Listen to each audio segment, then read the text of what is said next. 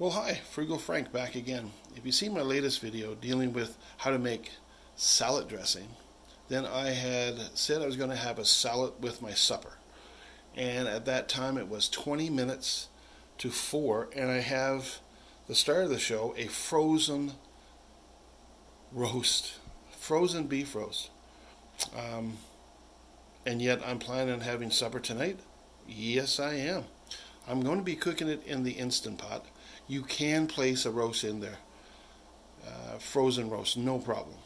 This roast is 3.5 pounds, so I'll put the timer on for an hour and a half, and that should be finished by then.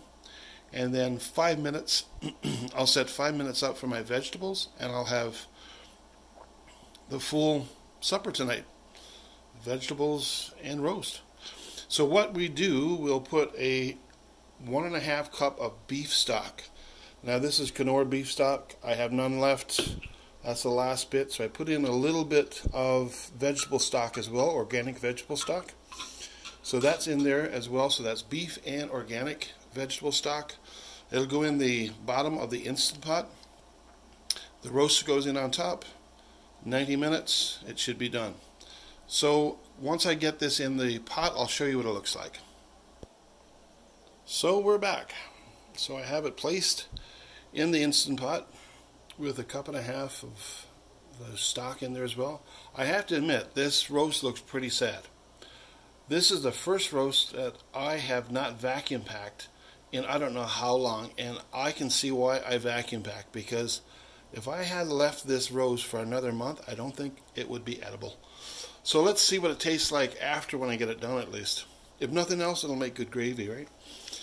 So we'll put it on for 90 minutes like I mentioned, and after when that's done, I'll take the lid off and I'll show you what it looks like at that point.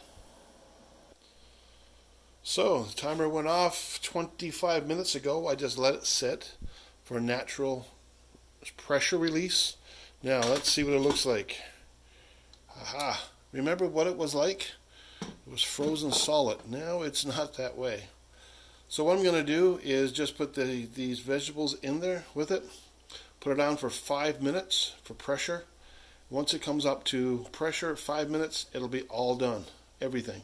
Then I can take everything out, make some gravy, and have supper. Should be having supper, I'd say, by maybe 6:15 or so. Not bad. Okay, so the vegetables are done. Let's see what they look like. Ooh, they look good. Let's give it the old fork test. Oh yeah. Oh, beauty. Yep, all done. Even the... Oh yeah, excellent. So there you have it. All I've got to do now is just take it out of the pot, put it in the bowl, and feast. So it's not that bad. It's only 25 after 6. I started at about 4 o'clock roughly. So frozen roast, vegetables, nothing cooked, but yet I can plate it and have it on. I can have it on the table by 6:30 if I really try.